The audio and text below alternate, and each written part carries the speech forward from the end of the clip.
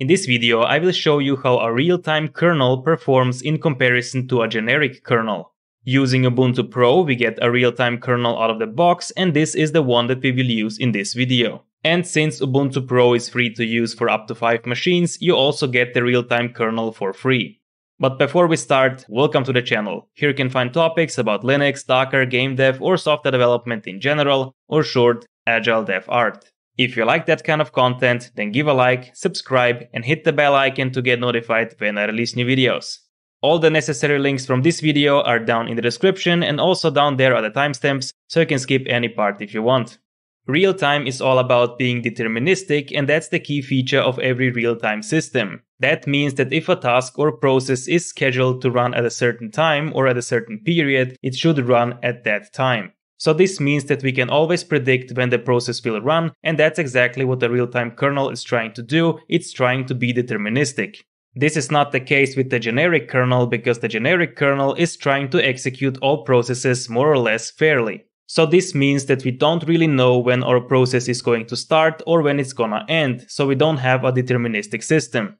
But is a real-time kernel faster than a generic kernel? It really depends on your use case. Again, real-time is not about being fast, it's about being deterministic. For instance, if you want to play games on a real-time kernel, then you will be disappointed because a game is not a real-time application. For a game, it doesn't really matter if you lose a frame or 2 or maybe 10 frames, well, the frame rate will drop and maybe you will be a bit frustrated, but the game itself will run anyways. No matter how you feel about it, it will not be affected. On the other hand, if a real-time application misses a period, it can break the application. Or even worse, it can damage the hardware that depends on the real-time application. Unless the game is designed to be a real-time application, it will probably perform equally on a real-time kernel or maybe worse than on a generic kernel. The thing is, you can always be faster with better hardware, no matter which kernel you use, but better hardware doesn't mean that the system will be deterministic. If you want to run a real-time application that needs to be deterministic, then you need to run it on a real-time platform, and that's exactly what a real-time kernel is. So for this video, I prepared a real-time application that we will run on a generic kernel and also on the real-time kernel and compare the results. Without further ado, let's jump to the terminal. I will dock this one here and this one here. If you're interested how to snap windows like this, I made a video about it and you can check out the link to the video up there or down in the description. I will make this one a bit bigger.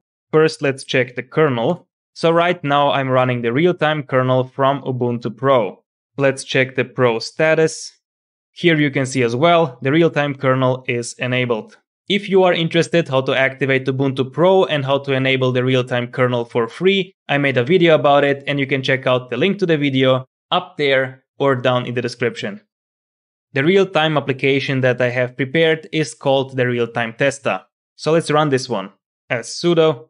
This is the application, Real-Time Tester. It is a simple application that is scheduled to run every millisecond.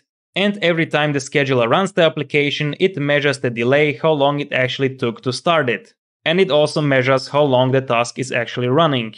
As you can see, the delay is way below the period and the task takes very little to execute, so the application has no problem running every millisecond.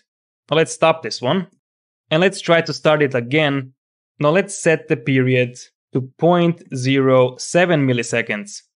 Now this time, as you can see, the scheduler from time to time misses a full period. So in a game, this would be like missing a frame. As you can see here, the scheduler has a hard time to keep up with this 0.07 milliseconds period. Let's stop that. As I said, in a real-time application, you actually don't want this to happen, no matter how the load is on the operating system on the scheduler. So it looks like that 70 microseconds are the limit for my machine with the real-time kernel without any load actually. Now let's try the same thing on the generic kernel and let's see how that one performs. I am now on the same machine running the generic kernel. Let's check which one this is. So it is 5.19 generic. Let's try out the real-time application. Again, we have a period of 1 millisecond and it looks like that the scheduler has a problem running it. So the scheduler actually missed the 1 millisecond period here. We can also see the delay is much higher than on the real-time kernel. So this actually tells us that we can't even trust the generic kernel to hit the 1 millisecond period every time. And this is without any real load on the machine. Let's stop this one. And now let's try with 0.07 millisecond period. Now this one, as you can see, has a real problem keeping up. It's definitely too much for the scheduler. Whoa. Let's stop that.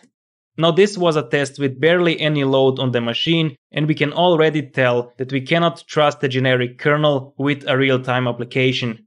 Now let's try to run the real-time application in the background and at the same time run something really heavy on the machine, like a real game for instance, and let's see if the application can keep up. This time we will run the first test on the generic kernel and then we will switch to the real-time kernel. I will start the game, pin the terminal at the top of the screen so you can always see how the real-time application performs. So let's see.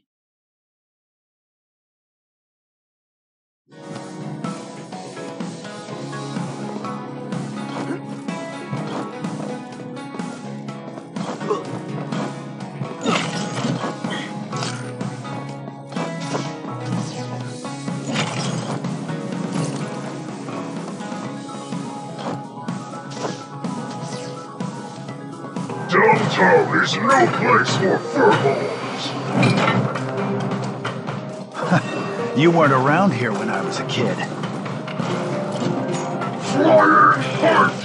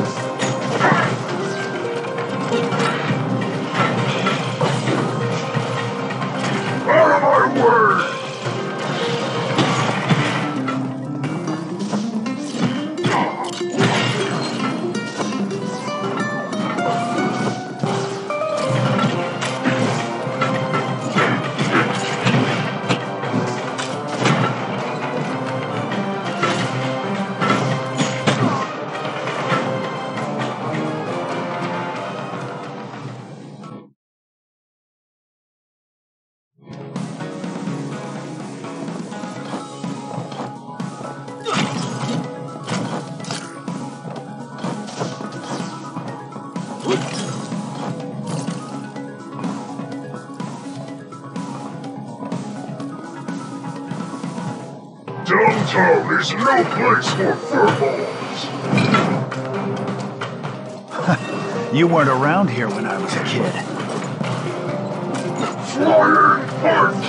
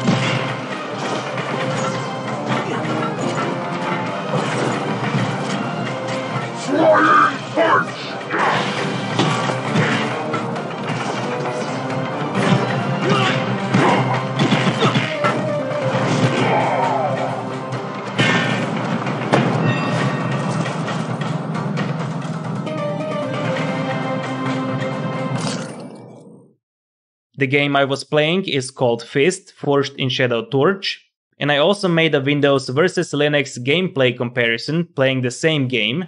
The results are very interesting, so if you want to see the gameplay, the link to the video is up there or down in the description. In this second test with load, I started the real-time testa with a period of 0.3 milliseconds. And as you saw, the generic kernel had a hard time keeping up with the period, so a lot of periods were missed. On the other hand, the real-time kernel did not miss a single one, it had no problem running it, so the real-time kernel did the job really well.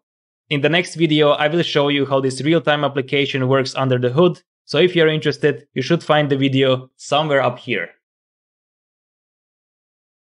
And that's it for this video. Thank you very much for watching. If you like this video, if you like my content, if you think it's helpful, then please give a like, subscribe, and I'll see you in the next one. Bye.